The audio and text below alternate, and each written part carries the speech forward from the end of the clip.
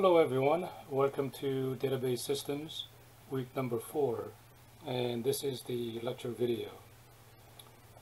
What I want to do in this lecture video is to cover 4 items here. Basic overview of the database design process, a little bit about the normalization strategy, and then ERD tools, and then how to create a database using the SQL Server Object Explorer. So let's take a look at each one of them. This is week 4, and therefore we need to be thinking about how to design a database. There are different ways of designing a database, and different schools of thoughts would present it different ways.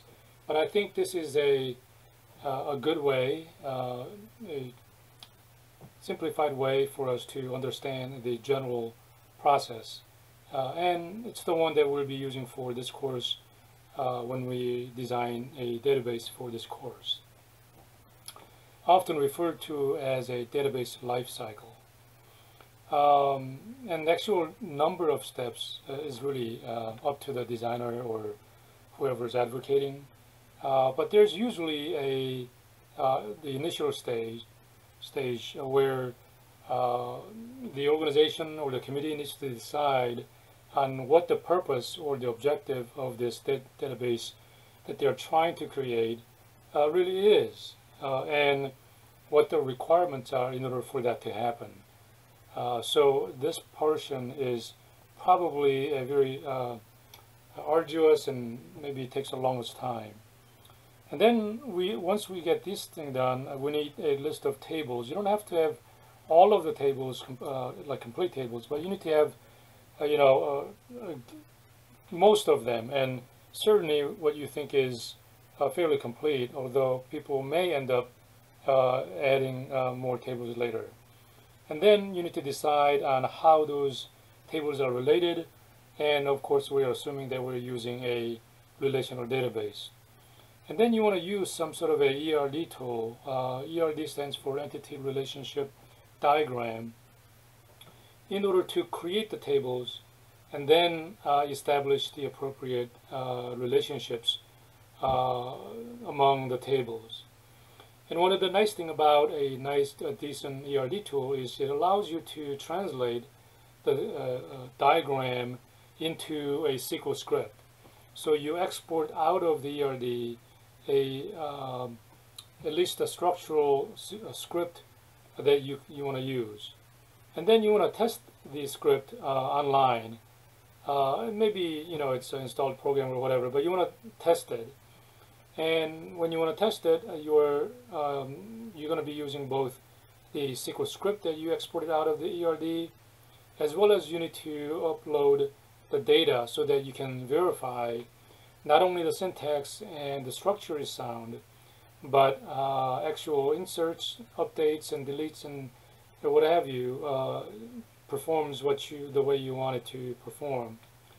And then finally, since you're using some sort of a management tool like SQL Server, you want to put all of that stuff on that management system, both the script and the data, right? And of course, the data probably will need to be converted from a legacy system if this is a new one. But that's something that needs to have happened.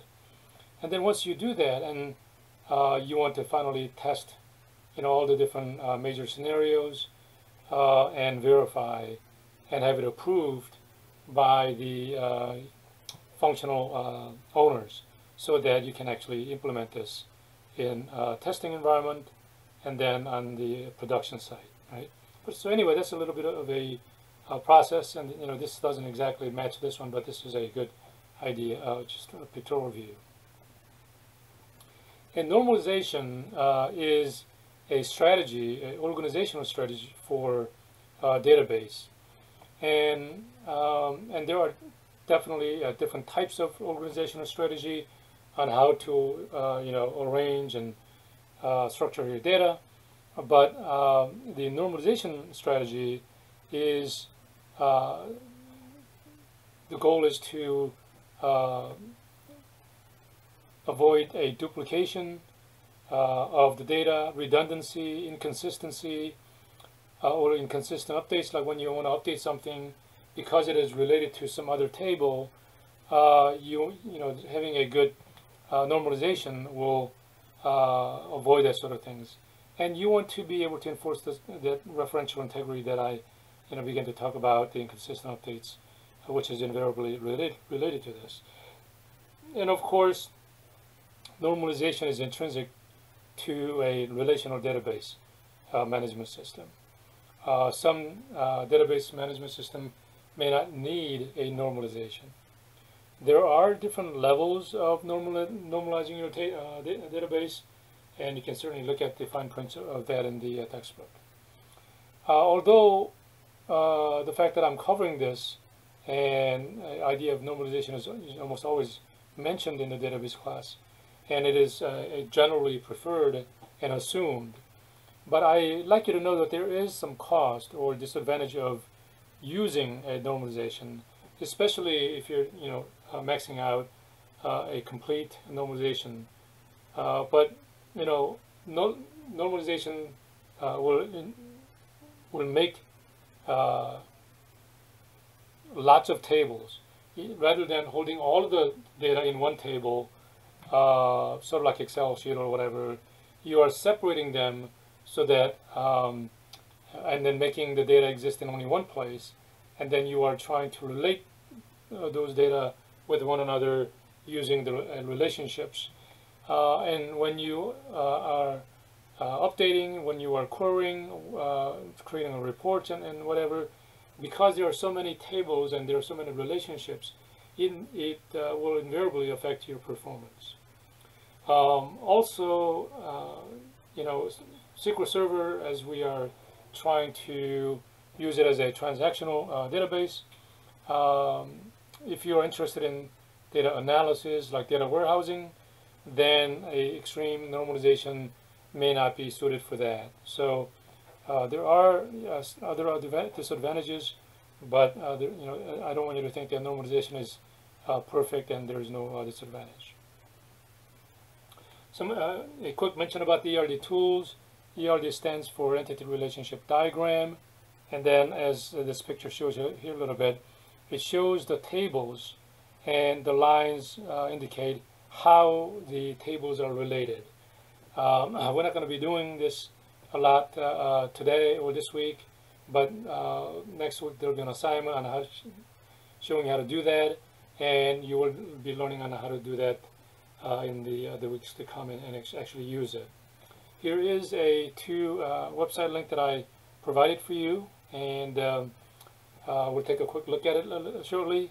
But basically, it allows you to create tables, you know, identify what the primary key is, and that organizes that table, and what a foreign key is that is related to another table that is a primary key in another table.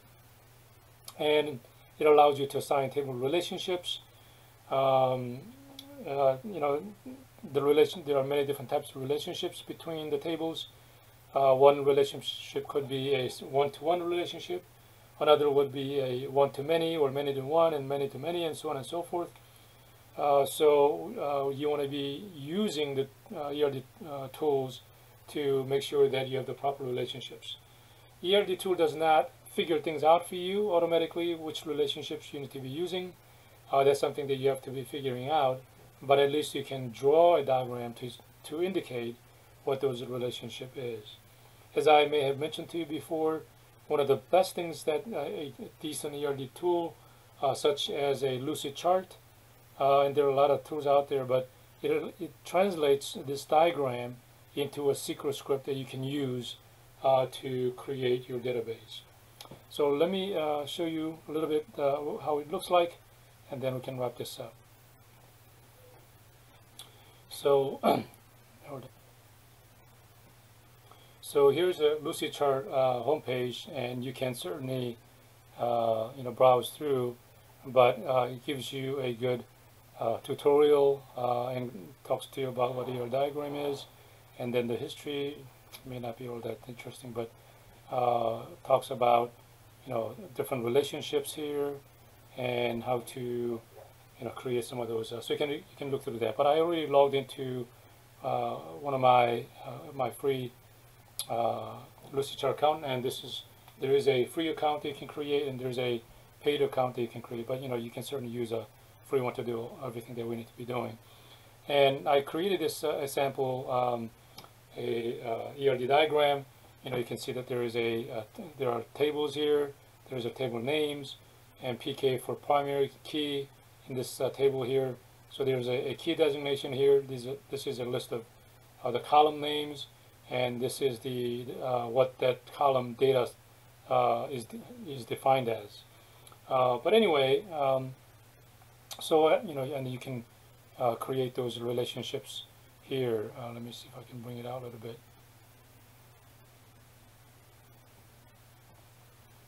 So here, this is the way you create relationship. But anyway, after you do all this, one of the nice things that I mentioned to you is that you can export all this, right? So you just click on the export, and it gives you a choice of which platform you're using. So if you're using SQL Server or MySQL, you can select whatever that is, and in this case here, and then you can see that all of that diagram here translated into a SQL script. Now, how wonderful is that, right? So that's huge. So you can simply either grab and copy or whatever.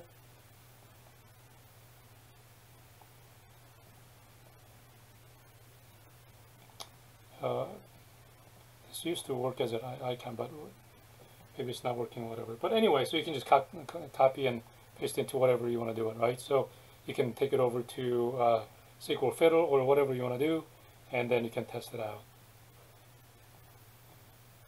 And lastly, I wanted to talk to you a little bit about the SQL Server different parts. And so let me bring that up for you. So here's my instance of the SQL Server. And here's a list of a sample database. And you can just right-click on one of these, and I'm just going to right-click on here to select 1000 rows. And so here is the Object Explorer view.